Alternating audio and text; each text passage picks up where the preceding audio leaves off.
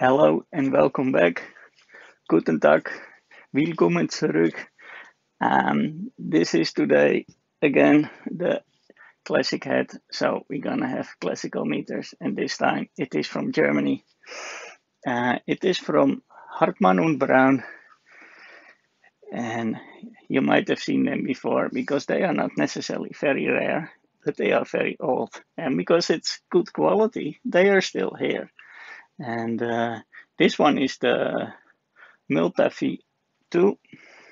It's the Mark II. And as I said before, you probably have seen one before on YouTube and on other channels. But I found something special. I found also the first one, the Multavi 1. And it doesn't even have a number because it was the first one. And the nice thing also here, it has an engraving. We can zoom in on that later. So I know in what company it was used. That is nice. And I want to try to find out what year it actually came from. And I already did some search on the internet. And they were produced in the early 30s. So 1930, I think, 32, 31, they started. And then up to, well, in the war it was a bit messy, but they still produced. And this one was produced, I think this is also one of the first, because you can see the scale is black, but I shall also come back to that because later they started to make them with red letters, and that started from the 50s all the way up to the 60s. So and then later they started also with the number 3, 4, 5, etc. But these are the first two, and I like to zoom in on them. Well, if we first look to the second one, it even says in the scale Hartmann Braun and Multavi number 2. The scale goes to 3, so that was already what they discussed later in Europe, that it would go always to the 3 and not to the 2.5 or the 4. I explained a little bit when I did the meters from the USSR and the ones I had last time from the UK. The AFO meters, they had also an international version, and yeah, that one also had the 3. So they started already here with that. Let me zoom in on that. Here you can see. And you can see this one is also AC/DC. So the bottom one is the DC scale and the top one is the AC scale. And you switch that over, not on the main switch here, but there is a button here on the bottom. Here you switch from DC to AC. And I think the meter need to be used flat on the bottom. But here are some. Here is in German, French, but also in English. And also, fun fact is, if we zoom in, that you can see that the common connector here is actually the positive, and then the negative for the voltage here, and then the negative for the amps right here. So that's kind of, well, now it would be the other way around. Let's have a look at the ranges. As you can see, it can go quite high. This one goes up to 6 amps, 1.5, 3. Look at this, all the way to 3 milliamps. And the voltage is 600, 300, 150, 3, and 6. So they are playing a bit with the double and the single numbers. And well, let's have a look if it still works. As you can see in the back, it was provided with a leather casing. Here we have the first one. as you can see, it indeed does look a little bit older.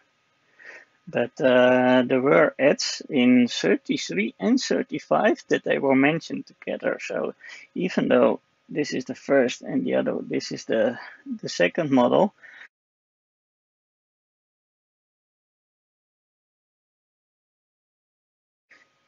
they are more or less produced around the same time. I was a bit surprised because this one does look a lot older, but it also depends where it was. So this was just a more luxurious version with also the AC, and this one only has DC. There is also no switch here.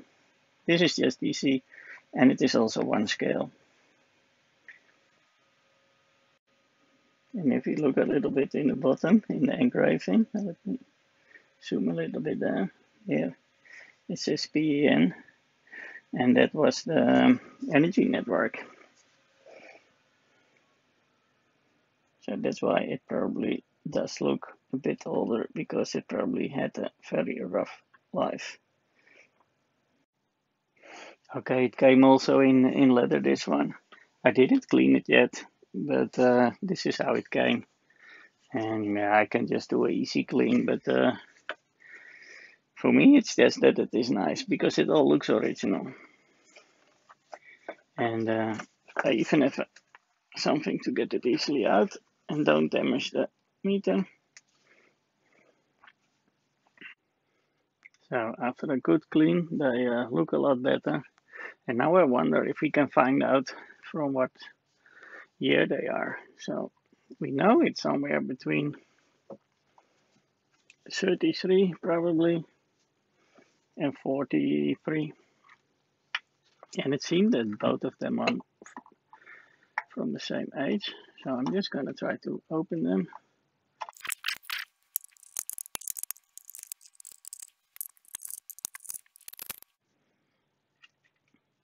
Okay, there is not too much. This looks like the current shunt. And the switch, just look at this.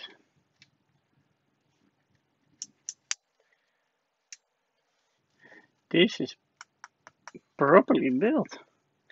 Yeah, we can open it a lot more, but I'm not going to do that. I don't see any markings here. I also see nothing here. I'm not going to go further, because you probably almost need to break it open.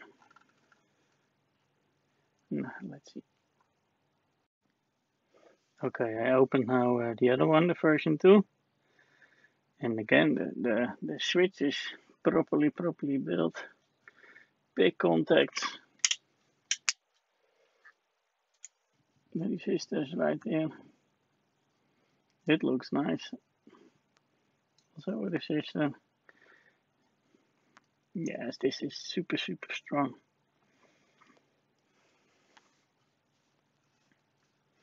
And no battery, so I can try them. Let's do that. I will put this back together. Okay, back together again. What I did find out is that the Mark 1 doesn't like too much if you put it up, because then the needle goes all the way to the bottom. And if you lay it down, it goes to 0. This one seems to be less of a problem with it.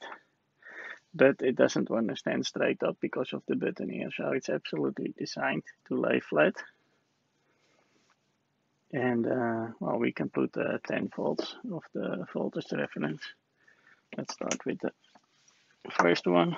Put it to, well, there is no 10 volts, so we put 30 volts. My little voltage reference. I hope it can deliver enough power to get the needle moving, but we will see. I'm just gonna do a quick test because, yeah, it's probably not gonna be super precise. But it is nice to see if it even works. Here, oh, it goes to 10 volts. It is not even that far off. Look.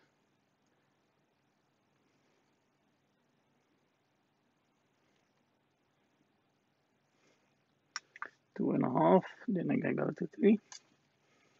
Yeah, 2.5. Now that's a bit low, but maybe it cannot provide enough current.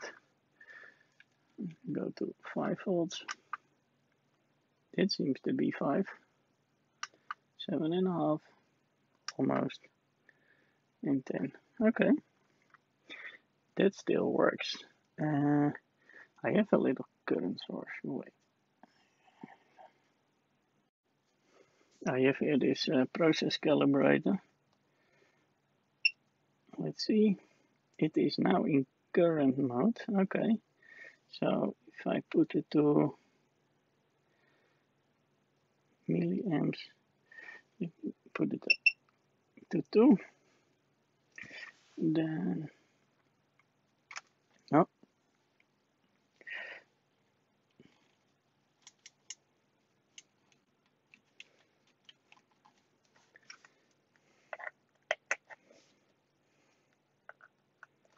yes, almost. Look at that. 3. Oh, that is a bit low. Can I do more?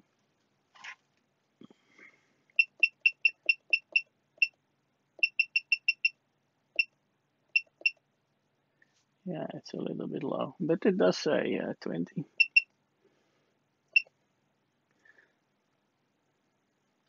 So the amp setting also still works. Let me do the back to the voltage, because can I go a bit higher maybe? Well, it seems when it is powered and you hold it up, it changes 1 volt. So then it's 10% off. So it really needs to be flat. Yeah, and then it's better. Then we do the other one on the same 10 volts.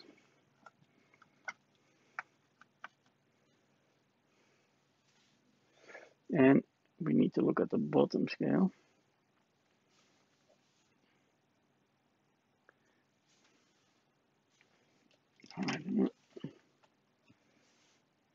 And then it is perfect. And as you see, now it goes up. When you lay it flat, it is good. It's the design of how the meter is made.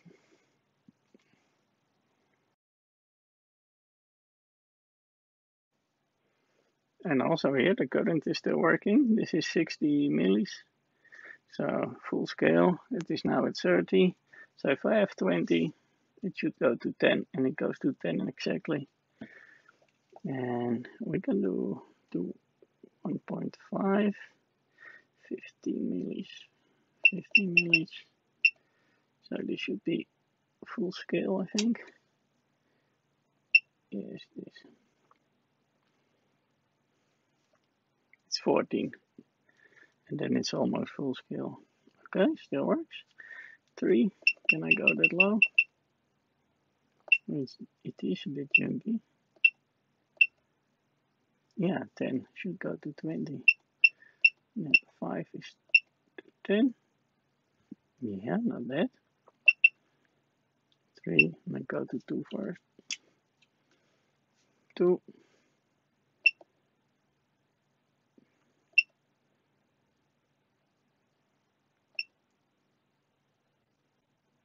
Full scale. 2 and 1. Perfect.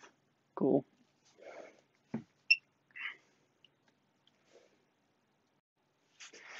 Well, they do look a bit better, and they still more or less work, so that is very nice. I still don't know exactly the date.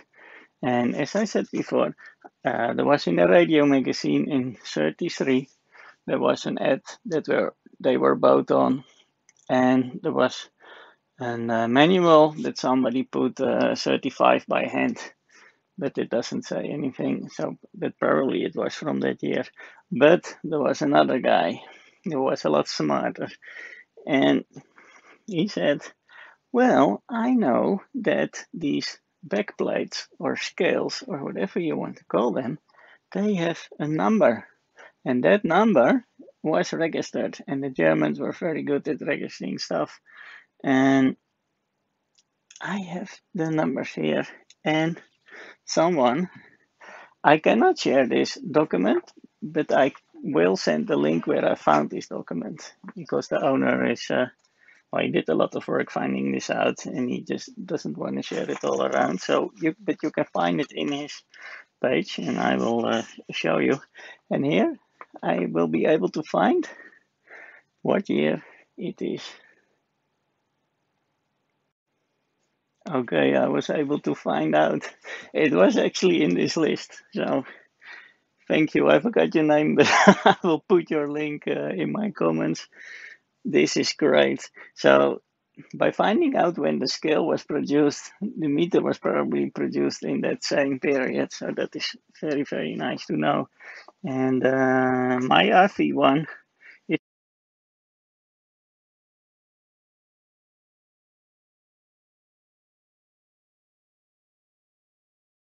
produced between July 31 and October 32. So let's say it was 32. It is 90 years old. 90 years old.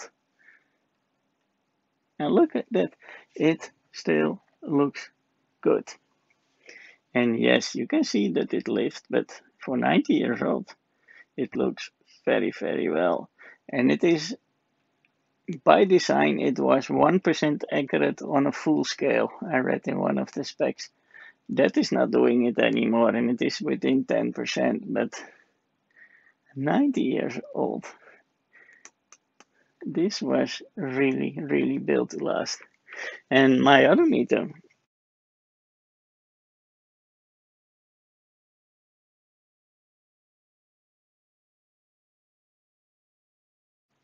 this one is produced between December 35 and July 36. So, well, 85. Look at it, it's still shiny. They built, really, the Germans built a quality product here. So I hope you enjoyed that. What a nice product from Germany. And yeah, my meters are clean now, so I will put them now carefully in a good place. It's nice to know that they still work. They're not as accurate as they used to be, but after more than 90 years, unbelievable. Well done there.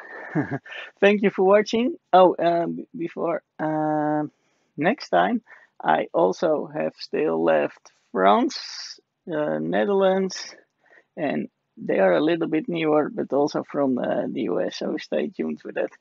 Thank you for watching, and I hope to see you next time.